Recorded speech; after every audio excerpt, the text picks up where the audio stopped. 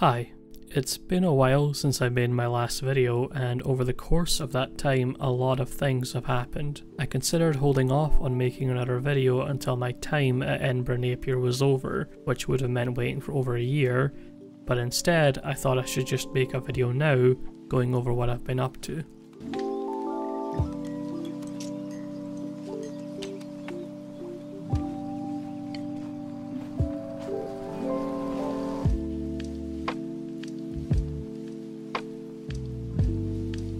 At the time of recording, my first year of studying television is about to end. I'll be moving on to my second and final year after the summer break. I'm happy to say that so far the course has been mostly practical with some reading thrown into the mix. I won't go over every little thing that I've been doing, so instead I'll just give the short version of what's been going on. In the first trimester, I got to work on a 10-minute documentary that was a sort of proof of concept. It's titled Grand Scran, and it was shot over the course of a single day in Dundee. My role in the production was editor, and I used Avid Media Composer. I don't have much to say about Avid. You mostly just use your keyboard, while DaVinci and Premiere are more click and drag. I do have some regrets using it, because I think the final edit could have been a lot better if I was using software that I was more familiar with. But I'm glad I got a chance to use it, since it's sort of industry standard. Next was working on scripted production. This is a bit of a mess because the scripts we were all working with were scripts we had written for another module. The task was to adapt the original stories into a script that could be feasibly done.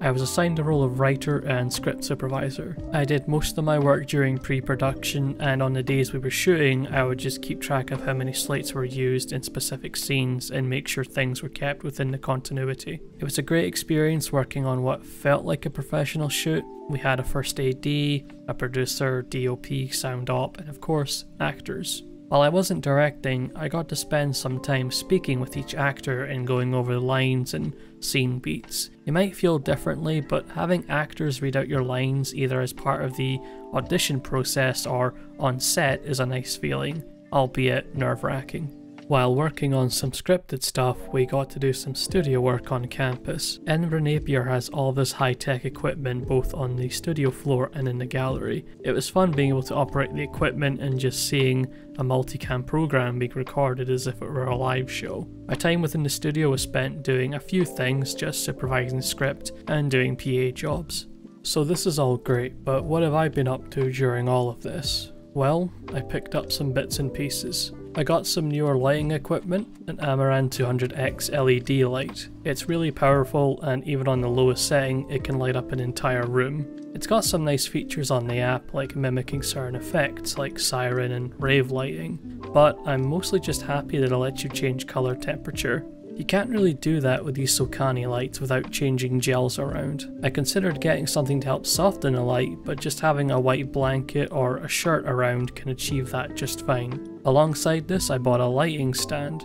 It's not the sturdiest thing out there. Positioning lights that are a bit heavier will require something like a C-stand, which are way more expensive, but for the price that I got it, it's not so bad, and it can be used to position my other equipment. Next, I got the materials and tools needed to make my own dolly. Now, you can buy a dolly on Amazon for anywhere between £50 to £200, but the problem is they don't come with tracks. A dolly on its own might be okay on a smooth and flat surface, but outside you're just going to get a lot of shaking. So instead of forking out more money, I decided to just get a flat piece of wood, some skateboard wheels, and corner brackets.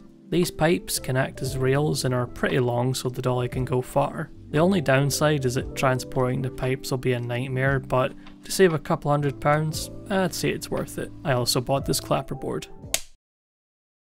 So what's the plan for next year? Honestly, I'm not 100% sure. In the final year, students will have the option of making their own short film. From what I've heard, students that choose to write a script for final projects can't direct them, which I think makes sense, but who knows, maybe I'll get lucky. I'm in the middle of writing a script for that and a feature-length script. It's possible that I'll be helping make short films over the summer with a small group of friends. It's not 100% certain it'll happen, but if it does, I'm sure it'll be fun. I don't know when my next video will be. I don't really do any of this with the intention of getting a large following. I just think it's cool that I can have something to look back on someday, and maybe you'll still be watching by then. Until next time, bye bye.